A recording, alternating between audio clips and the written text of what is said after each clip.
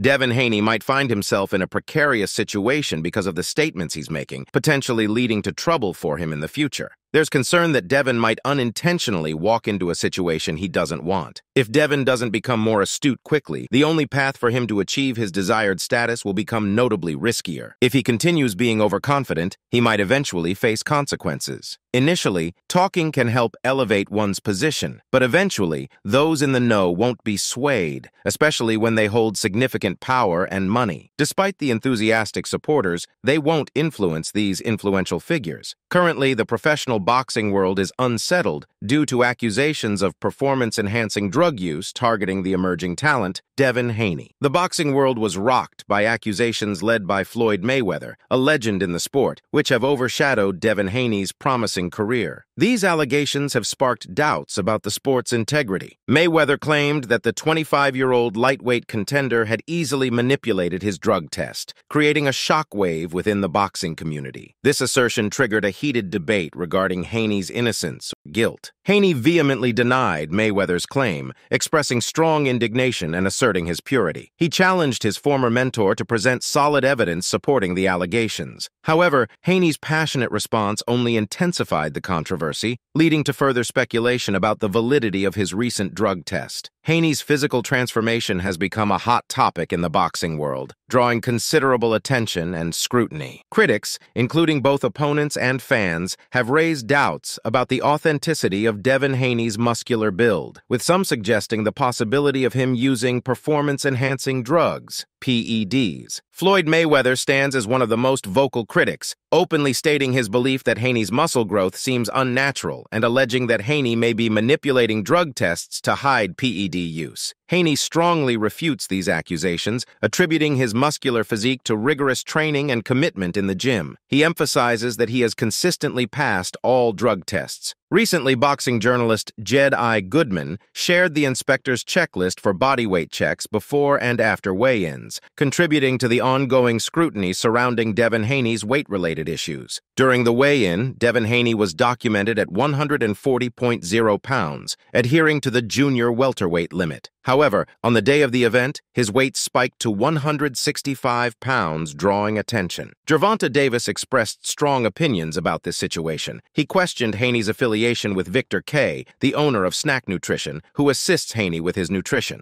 Davis insinuated whether Haney had been caught cheating previously by the snack team. Additionally, he criticized Eddie, presumably Haney's promoter, for almost allowing someone to fight despite catching them cheating before. While Haney's denials might seem credible, the rapid increase in muscle mass raises eyebrows. Within a few days, Haney reportedly gained over 25 pounds, an extraordinarily swift rate of muscle growth, even for a professional athlete. Gervonta Davis implied that such rapid muscle gain, without the use of performance-enhancing drugs, is highly unlikely. According to most experts, gaining over a pound of muscle per week without assistance from performance-enhancing drugs is highly challenging. Hence, Devin Haney's rapid muscle development has prompted valid queries regarding the authenticity of his physique. While Haney might not be using PEDs, his physique doesn't align with the typical pattern of natural muscle growth. His remarkable muscle gain during the fight on Saturday, accounting for an 18% increase in body weight, stands out. This measurement was observed across the entire fight card, with almost everyone, except for possibly 2 individuals, gaining over 10% of their body weight, twice as much as usual. This significant deviation from the norm caught the attention of the authorities in California. They marked this particular statistic in red on the sheet provided, indicating it was a matter worth examining or of concern. This was seen as a health and safety issue, potentially constituting sanctioned cheating. During the official weigh-in, Haney registered at 140 pounds, but reportedly underwent a striking rehydration, escalating his weight to 165 pounds on the fight night, a substantial 25 pounds gain. This drastic overnight increase in weight sparked allegations of manipulating weight, leading to accusations that Haney might have gained an unfair advantage over PR Grace. Critics raised concerns about the fairness of the fight, questioning how Regis could compete against Devin with a 25-pound weight disparity, deeming it unjust. They argued that such a significant weight difference favored Haney, granting him an undue strength and power edge over Prograis. This considerable gap in weight, they believed, could have affected the fight dynamics, potentially compromising the fairness of the competition. Regarding urine tests, they function by measuring drug metabolites in the system. Critics pointed out that the easiest way to dilute these metabolites within acceptable ranges is by drinking excessive amounts of water.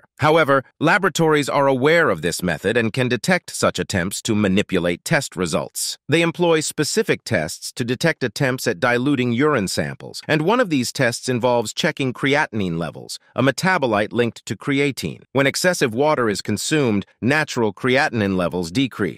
To bring them back to acceptable norms without raising suspicion, one might resort to supplementing with creatine 24 to 48 hours before the test. However, this scenario assumes a direct observational test, where the individual knows they're being monitored and lacks access to a device like a Whizzinator. This insight comes as a surprising twist in the narrative involving a boxing legend. Floyd Mayweather recently sparked controversy with a statement about Bill Haney, the father and trainer of current lightweight champion Devin Haney. Known for his outspoken nature, Mayweather raised eyebrows by suggesting that Bill Haney's past as a former drug dealer might provide him with unique knowledge on circumventing performance-enhancing drugs tests and other drug screenings. In a candid interview, Mayweather implied, "You know Bill Haney? He's been around the block. He used to be involved in a different scene, if you catch my drift. In that world, you learn how to outsmart the system, how to stay ahead. It's like playing chess. You need to know the moves. When it comes to drug tests, Bill Haney probably knows all the angles, all the tricks." Mayweather's unexpected remarks have stirred intense discussions within the boxing community. Critics argue that such implications could undermine the integrity of drug testing procedures in the sport. While some question the relevance of Bill Haney's past concerning his son's boxing career, in 1992, at 22 years old, Bill Haney confronted a pivotal moment. He was convicted for possession and conspiracy to distribute 2 kilograms of cocaine, resulting in a 40-month prison sentence. This conviction, predating Devin's birth, originated from Bill's participation in drug-related activities in Oakland, California. Bill initially sought a new beginning by attending college in Kentucky, but became entangled with individuals involved in drug sales. Upon returning home for the summer, he engaged with local associates, leading to his arrest. Bill's involvement in drug-related activities dated back to his teenage years, reflecting the challenges he faced and the unexpected turns his life took. He grew up in Oakland, a city known for its issues with drugs. Luckily, Devin's birth brought about a complete change in his life. In a recent press conference, Devin and Bill Haney made headlines with bold statements alleging that Mayweather Promotions, led by boxing legend Floyd Mayweather and their star fighter Gervonta Davis, are scared to death of facing them in the ring. The Haney camp claimed that the avoidance was apparent in what they labeled as a string of false accusations aimed at crafting a narrative to avoid a potential showdown. "Let me tell you the real deal," declared Devin Haney confidently. He said, "They know we're a threat and they're scared to death. Floyd and Gervonta don't want to step in the ring with me because they know I'm the real deal." Bill Haney, Devin's father and trainer, joined in, accusing Mayweather Promotions of using tactics to dodge a matchup. Bill said, "They're resorting to false accusations, creating distractions, anything to avoid facing Devin. But the truth is, they recognize the skill, the talent, and they know it's a dangerous fight for them. They talk about a big game, but when it comes down to it, they're doing everything to dodge us. We're ready for anyone, anytime. They can't run forever." The Haney camp highlighted what they saw as a recurring pattern of evasion, suggesting that the hesitation to face Devin stemmed from fear. So that's all from today's video. If you enjoyed it, remember to leave a like, subscribe, and ring that bell icon so you never miss our upcoming videos. And don't forget to share your thoughts in the comments section. Stay tuned, and we will catch you in the next video.